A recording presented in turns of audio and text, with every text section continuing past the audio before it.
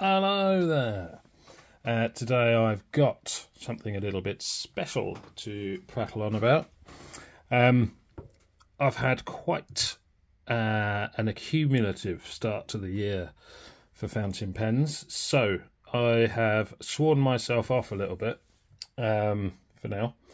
Try and control my accumulation, spending, etc, etc. So I've decided to take full advantage of pensharing.com for the next, well, probably a few months, in order for my new pen fixes, etc, etc. I've obviously talked about pen sharing before, but basically set up by the lovely John in order for people to share their pens. You can hire other people's pens for a small weekly fee, and then you can get your hands on luscious things, albeit temporarily. So if you're thinking about buying one yourself and you want to see whether it's really worth the money, or just like in this case, you just want a treat for a week or two and write with something very, very nice, which you otherwise might not be able to afford. And yeah, you can have a nice little luxurious new pen day fix without actually having to lay out hundreds of pounds. Anyway, so I hired this from Edwin. Very kindly puts up some lovely things. This is the Leonardo Vesuvio, and it is absolutely stunning if you look at that finish. So I believe it is ebonite, and then it's got gold leaf laid upon it, and then lacquered over the top, which, as you can see, hopefully, is absolutely beautiful. Stunning finish. As you can see from here, there's only 20 of these made. This is number 20. You've got a red ebonite feed and a 14 carat Leonardo La Fenice nib, number 6 nib, in a medium in this case. Very, very nice. Yeah, you've got that finish on the section there as well. So you've got flat tops. Nice bit of gold on that rear finial. But yeah, that you could just sit there and twirl this finish for a length of time. Look at that, absolutely gorgeous. Piston filler, there is the piston turning knob. No ink window on this one. Just for a wee bit of a size comparison, if you're familiar with the size of a Leonardo Memento Zero Grande, it's about the same size, just with flat ends rather than like the conical finials there. But yeah, pretty much the same size. Not sure, it looks bigger because I've got my camera angle tilted, but I will bring it down and do a bit of a better comparison, but just for a quick look. Yes, piston filler. It probably does post to a degree, but Edwin asked that it not be posted for fear of damaging the finish. So obviously I'm going to respect those wishes, and I wouldn't post anyway. It is a very decent size in the hand, like Memento Zero Grand size, so I wouldn't feel that need anyway. Okay, so let's look at a couple of size comparisons on the flat so that you can get a better idea of the size, and then we'll do some writing. So here are a few pens for size comparison. As you can see, nailed down flat. The Memento Zero is pretty much the same size. You're talking millimetres difference, if any, and that's probably down to the conical finials there. You've got a Pelican M1000, so which is a big pen in itself. So as you can see, quite a big boy. An Otto Magna Classic Diplomat Excellence A2. Visconti Homo Sapiens, Bronze Age in this case. Got a Jinhao X159 just for kind of the Mont Blanc 149 size. And then you got a Pilot Custom 743 there just for some size ideas. Shall we do a wee bit of writing? I'm sorry about my creaky chair, by the way. I'm not doing anything suspect, I promise. I'm just a bit fidgety. Right, yeah, sorry. Writing, good. Hold tight. So, let us see. Is it right as well as it looks? Let's zoom in a wee bit. Clairefontaine 90 GSM papier. And this is Leonardo.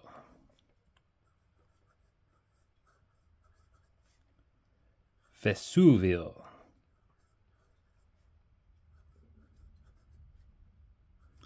Wasn't that the name of the restaurant in The Sopranos?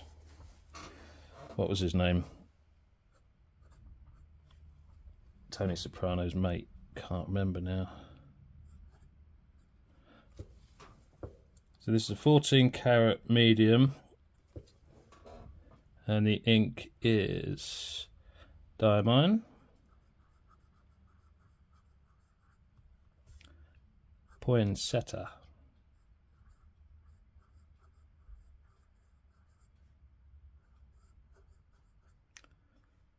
That restaurant owner's name's bugging me now. This is fast becoming a favourite red of mine. And this is actually the last of the sample I had, so I might have to pick up a bottle of this. I very much like it. Yes, anyway, sorry, is the focus messing around a little bit? I do apologise. Right.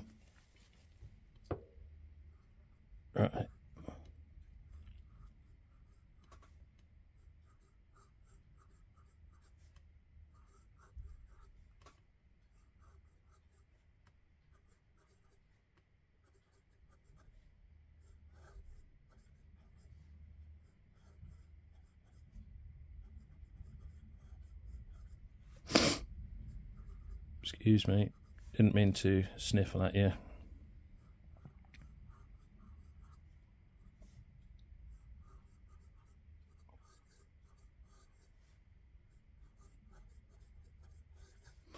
As you might expect, does write beautifully as well. Just do it fast very quickly.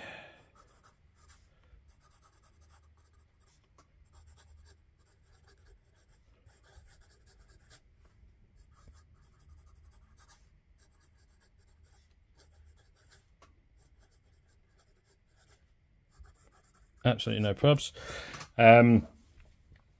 It's very smooth. Just a nice little bit of feedback. I wouldn't say drag, but like, you know, just that nice little bit of, well, drag.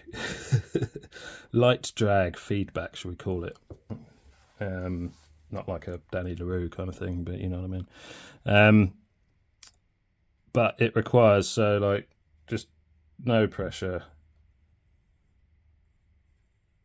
And that is absolutely fine for flow. So yeah, it really is the lightest touch. I'm barely putting any pressure on this right now.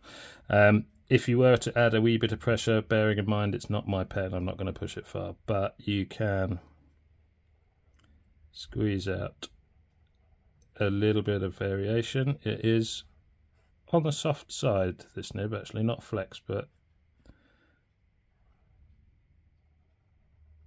on the soft side. But I'm not going to push it far because it's not mine. And I can't afford the repair bill, do you know what I'm saying? But yeah, so for wetness, very nice flow indeed. And obviously, if you're squeezing a bit more out, you're going to put a bit more ink down. I don't really do reverse anymore, do I? Is that it? Is that it? Is that everything? Yeah? But yeah, it's absolutely a lovely writer, as you would expect. Certainly for that price. Funnily enough, not this one, but I saw another one go up for sale the other day for looking about £1,000 in Great British pounds or euros or whatever equivalent. Sorry, I'm a little bit snuffly today. I do apologise. But yeah, absolute stunner. I mean, There's not a lot here not to like. It's a big pen. So if big pens aren't your thing, it's not for you. If swirly stuff isn't for you, it's not for you. If paying £1,000 odd for a pen is not for you, it's not for you. However, if you have the opportunity, means, etc., to purchase one of these, well, I don't think you'd be disappointed. And even if you wanted to hire one, if you have that means available to you too, you would not be disappointed. I really do like the coloured ebonite feed. So that's not the ink, that's, you know, it's red ebonite. Yeah, know what I mean? I also like the flat ebonite feed profile that some brands do. I enjoy that. I mean, obviously the finish, piston filler is good. There's no ink window, but that doesn't really bother me generally anyway. It's handy, but I can live without it. But I think the body compensates very much so for that. Yeah, absolute stunner. Thank you to Edwin for allowing me to hire his pen and consenting to me videoing my random thoughts. Coming up, don't usually do it coming up next, but I hired 2 pens from Edwin. So coming up next will be the Omas Grand Paragon, which I also hired at the same time. Equally lovely, just very different. Really enjoying this at the minute. So that will most likely be next video. Take it easy. Enjoy pens. Enjoy life. Enjoy, I don't know, whatever you enjoy. Nice to see you. Take it easy. Bye-bye.